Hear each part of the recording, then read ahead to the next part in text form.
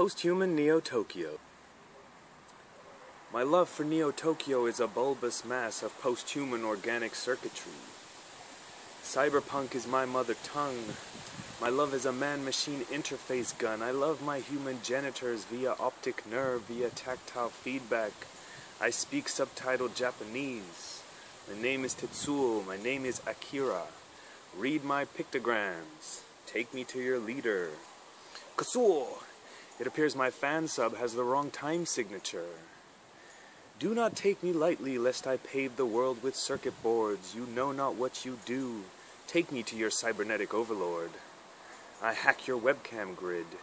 I watch you watching me, and my love touches all except for that one old lady reading a mottled hardback book.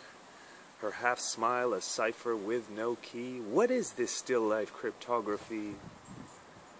The copper veins and nerve and sinew of Akira keep you warm like a spider colony. I am a DEFCON 1 caliber rogue AI. Please forgive me, for I know not what I do.